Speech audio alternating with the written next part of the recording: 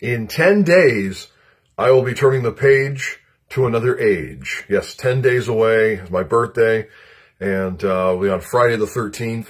And I guess I'm looking forward to it. I mean, it's going to happen at some point, whether I want it to or not, right?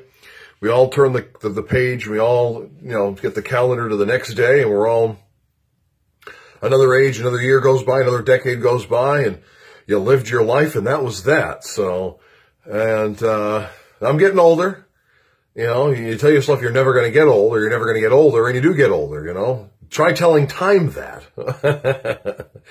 So, weather was gorgeous today. I mean, this is fantastic. I mean, I leave for Tampa a month from today, or a month from the date of today, because it'll be Friday, April 3rd, 1 month from today, even though today was a Tuesday.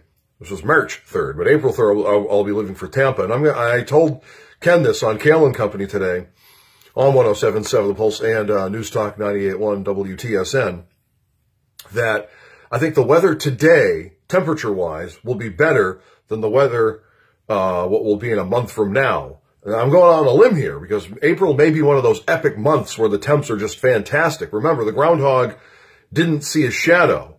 Not that that means anything, but we're just play advocate with me, will you? Play devil's advocate with me, will you? I think April 3rd, when I depart from Boston to Tampa, I think the weather will be a little colder. I think we'll have a cold snap. Not bitter cold, but just certainly not to the temperatures where I think it was like a high of 61 in Manchester today.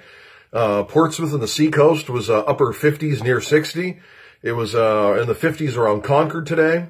So, yeah, I mean, I just think, I have a feeling, just a hunch, that it'll be a little cold snap towards the end of March. But what do I know? I mean, I'm turning the page on another age 10 days from today. See ya.